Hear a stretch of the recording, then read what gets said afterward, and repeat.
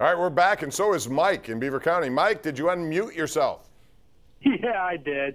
Let's call this the redemption call of the night. I'm taking Colin Morikawa at 2,000. Good pick. Yeah. Okay. And I want to talk about. I called Sunday about Shesterkin, and I went down a rabbit hole of stats.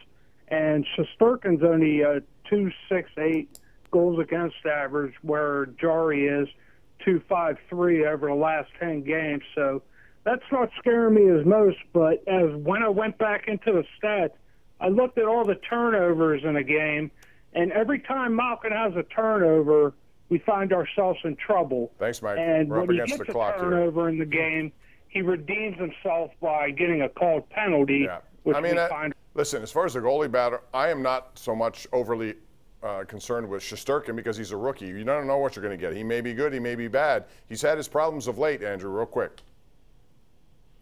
Well, and the other thing about the Rangers is for all their firepower, they're in the bottom half of the league in goals scored. So something's got to give there. They're really good on the power play, but at even strength, they don't score that much. Kreider set a record tonight, most power play goals in Ranger history for one season, 25. He beat and you had most cherries on a Sunday in Penguins history tonight, Bob. Congratulations. You were envious. For some reason, you were resisting going over there and eating that. I don't know why.